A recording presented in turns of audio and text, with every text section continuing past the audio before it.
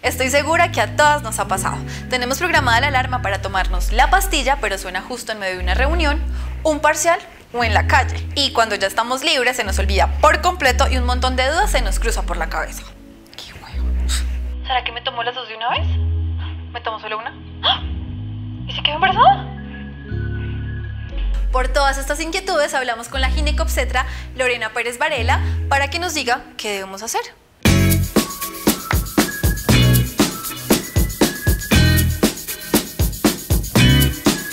Lo primero que debemos tener en cuenta es que si se nos olvidó tomarnos la pastilla y no han pasado más de 12 horas, no corremos ningún riesgo. Podemos estar tranquilas en caso de que la noche se haya puesto un poco fogosa o te hayan despertado con un mañanero. Hagamos de cuenta que la píldora es ese pase libre que nos permite tener sexo sin quedar embarazadas. Pero luego de las 12 horas después del olvido, los poderes del anticonceptivo se van perdiendo. Y la fertilidad se puede prolongar hasta por 7 días, en los que vale la pena que seamos precavidas y recurramos al condón. La regla de las 12 horas es para todo el mes, pero según la semana en la que olvidamos tomarnos la pastilla, podemos seguir las siguientes recomendaciones. En la primera semana debemos tomarnos la pastilla apenas lo recordemos, aunque esto implique tomarnos 2 a la vez.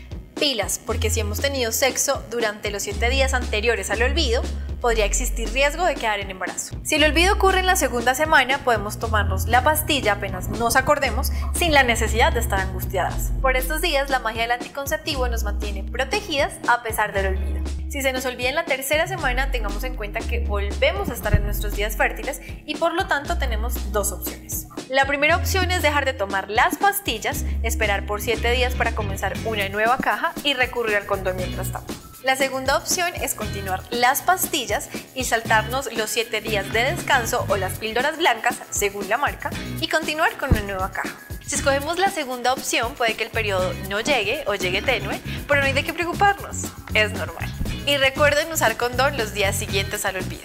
Por último, si olvidamos tomarnos alguna de las pastillas blancas, podemos estar frescas. En realidad, por esos días nuestro cuerpo está concentrado en liberar el periodo y no en tener hijos. Teniendo en cuenta que tomar pastillas no es como comer dulces, aquí algunas ideas para evitar los olvidos. Poner letreros en el espejo del baño, programar 2 alarmas, no solo una, llevar las pastillas en la cartera y descargar una app que se vuelva nuestra aliada para que nos avise cuándo debemos tomarnos la pastilla anticonceptiva.